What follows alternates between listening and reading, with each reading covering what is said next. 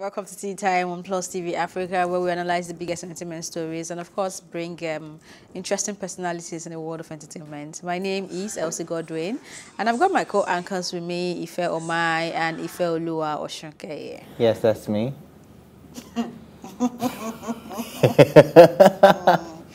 Hi. It was Hi, good. how you doing, darling? Why are you laughing? No intro for her today. Is the hair fully done? Yeah, it is. Oh my God, I forgot. Yeah, I felt mine finally fully done hair. Come, let's pull it up. Girl. Okay, no, so now can you guys tell me the female joke? Because I still don't get it. What is I was crocheting my done, hair. I undone. didn't do some parts. I just kesibe. Oh. And now I'm done. I've done everything. But how come I didn't notice that? It Because wasn't I hit so it well, no. yeah. Oh, It's just that's the problem. She so exposed you did me. this yourself? No, she exposed herself on I do Twitter. my hair myself. But she brought it to How TV. though? How did you do How do I it? do my hair myself? I don't know.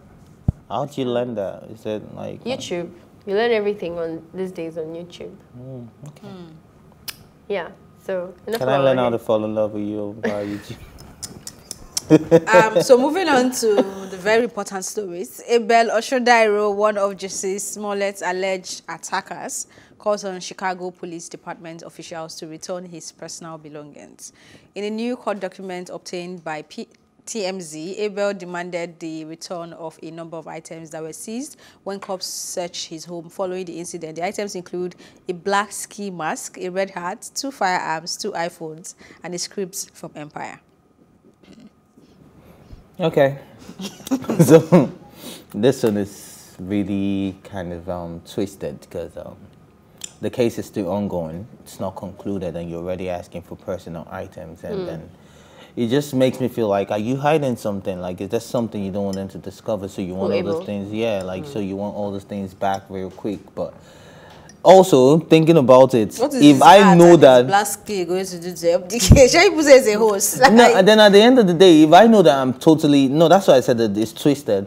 If I know that I'm totally innocent, it's more like, why you guys holding my stuff when I Yeah, I need can't buy another one. They cannot say they are totally innocent because I see this story is weird from day one, even when we are looking at it from the attack. Remember, they said they actually planned it with Jussie to attack him. So what is the consequences of planning such attack with him, and then basically you're an accessory to stage. So I don't understand them Then I don't having get them the and then script letting them go. from the Empire that he wants back. Like, does he want to reenact the scene? So wait, is Jussie saying that he was attacked, but wasn't attacked by those guys? He doesn't know. He said he doesn't know. He doesn't know he's attackers. Oh, so Abel are the ones that are saying that. We're the ones the that police that investigated, according to them, that they went to Abel's house, their house, and saw. They saw them dead. They saw them buying the hearts. They saw them buying the ski The mask. only thing they saw is buying the hat and the things that the ski mask. Jussie said were used to attack him. And So ropes and they all have that. not even placed them in the crime scene or at the Right. crime scene. So, my dear, see this case. So they saw him buying it. and that cause the reason They I'm have close asking is relationship because- with the reason I was Jussie. asking is because of why they released them so early. Because it could be that he was attacked, right? Because it's hearsay, and I always like to give each person. It could be that they actually attacked him and he didn't even know that they were attacking him, and then they pinned it on him that no, you hired me to attack you. So that possibility is there. Yeah, Why they would you released then them so release early because someone? you can't hold people against their right until they're proven guilty. So obviously, if they have good lawyers, they're going to be let out, and the case is still ongoing. Do you So understand why if they this still case find, is extensively inconclusive? so if they still find them guilty, they'll still go to jail. It doesn't mean justice delayed is not justice denied. So They if find who guilty, the the brothers. Oshundairo So brothers, would that mean that Jussie is right, or it would mean that he collaborated with them, which is almost impossible for Jussie to be right, but Why, if he was really attacked by the people he knows, but didn't actually we all pay? know Jussie was not attacked. Jussie Who is we stated all that, know? Well, okay, me and the people around me know that Jussie was not attacked. You say the dirtiest things. But it's just the truth. He said the dumbest thing. Did you watch that? Well, but we all know, those that know the true story know that So what Jussie is was the true story? Tell If us. it's a possibility, like it's a both possibility, but it is like, if it's over. Do you know it is possible? I mean, we're talking about possibilities now.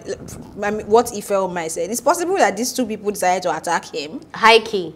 And when they do you know that the caught, case, they the decided to case say, keeps I mean, we have a getting relationship twisted. with this Yeah. You know, one of the Yeah. Oshundairo brothers is said to be. We all know that Jussie is gay, right? And one of the Oshundairo brothers is also said to be gay, and So it they could also be a have love a interest. relationship. Which it It could could be a love exactly. issue. It could be So that that's a he motive. wanted to. Payback. Yeah. Why would you break up with me? Because just is too fine. Just But is fine, It no. was not gay, and you know. So why you guys and flicking your hair for a gay man? I don't get it. It's still not a a man. It's still not a man. He doesn't have any game. interest in you. On game. There's straight men that we Okay. flick our hair for that don't have interest in us. Yeah, So so- that's. Okay, just in case you're watching. Okay, let's move on to women empowerment. Toke Makinwa advises women to seek financial freedom. A part of her lengthy message read, and I quote, "Dear women or dear woman, I see you, you rock. Keep raising the bar, keep shattering the ceiling, keep pushing that envelope. Financial freedom is a must for us women. Being able to do for yourself certainly has to be the goal. It is nice to have help. It's nice to come from wealth, but it is important to raise women to believe that wealth is not gender-based." She went on to say, and I quote again, "Start that business, write that plan, save a little here and there, stay ready. A day called change can visit any day now. Opportunities are there. Open your eyes, value relationships, faith it till you make it, speak it, dream it, do it." End of quotes. Preach, sis.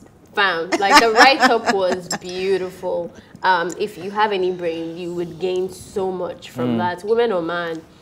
I also like, I don't know if you read that because you I'm not sure now, but I like the part where she said, even if you were born into money, you still have to hustle to make that. So it doesn't stop with you, and then you can give it to your, obviously, your children and everything. And I really appreciated that as well, because then everybody that's sitting on the table can learn something.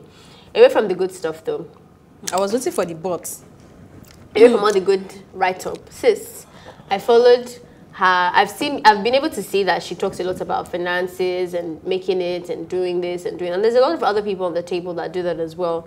An example on my top of my mind is Linda Ikeji. I remember when she made a video tour of her house. This was way before Toke Makinwa was even in the scene.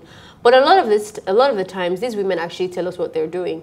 Not in total, like their business plan, but they tell us the source. Like, listen, when you get this opportunity, don't stop there. You get your endorsement. AP, man. She's doing exactly what you do. And it matches the lifestyle. You know, if they have side businesses, they'll tell you, bruh, I have side businesses and this and this and that and this. Toke Makinwa, for someone who talks so much about money and empowerment, and not putting talks where money really where well. mouth is. We're not seeing your source like that. Like, I know it's none of my business or whatever, but it's just observation, sharp. She's an OAP, like he said. She hosts events. She's an actor now. Compare. Compare, right? And then she has a beauty business. That's She has is it the the lipstick handbag and thing. all? Okay, that one was just launching coronavirus, so I cannot say that one has made money. But the Handbag. handbag, the Toke brand, what's it called? TM. TM, the brand. And fake bots. She influences too. So And you being think all an that influencer can matches her actually lifestyle? give you some form of money, you know. Yes, it does to an extent. If you think about does. hosting, like I know $10 is having a birthday party and it sees a Toke. Which your $10 relax now and it birthday sees party the and it sees Toke the Toke. hosts? You don't know those things. You don't know those private parties that these people go to host, host. yeah. Do you understand? And they get paid millions. Do you understand? And then you get to meet people that are willing to help you. Like I've always said this thing.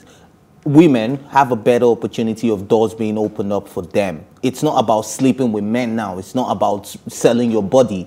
The fact that you're a woman and you're hardworking, as a man, you feel the need to help a woman even way more than that. Let's so not if forget you have that a there's solid, also the opportunity of being gifted things by your admirers. exactly. Let's not take that so away.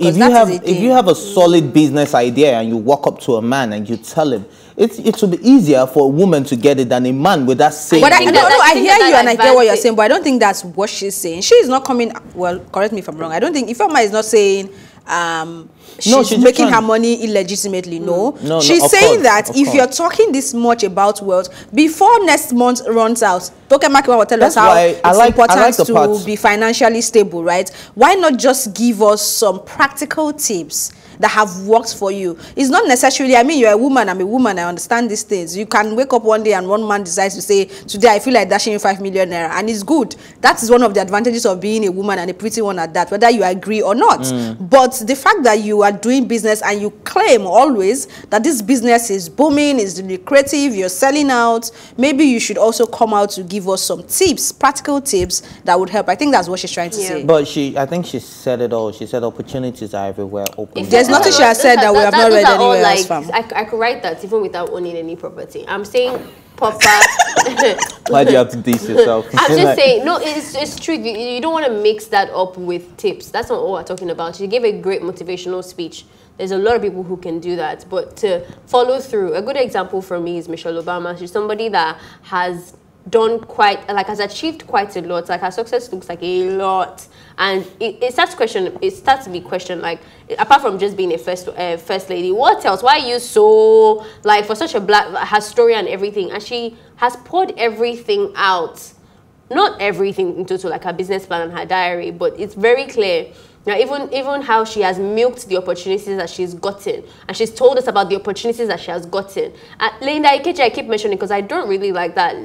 She made money from blogging, per se, but she made money, and even how she made the money from blogging. It wasn't just as simple as saying, guys, I blog. She said no, the opportunity that the blogging platform gave her, she did A, she did B, she did C, she did D, and she's even trying to do a lot more collaborations and endorsements and things. Like, she's quite clear about things like that. I still tomorrow I cannot say, like, she got her money from this source. But I can tell that, okay, this is the type of industry she's working in, and this is the level of hustle also that she does. I just feel like for somebody who tries to really motivate women and really take our hands and lead us into this path of financial freedom, she should give us a lot more insights, is what I'm saying. But like Elsie said, to be a pretty woman, you can get gifts from your admirers. You don't expect a Toke Makinwa to say, oh, governor, this gave me the 20 million naira. I also like where she said that your time is your time. So you could achieve this at 20. She did hers at 35, which she also made us know it is not her first property. Yeah. But it's her dream home, right? So she did hers at 35. You could do yours at 50, 40, 20. She even said there are people who have more than what she has now, and they're way,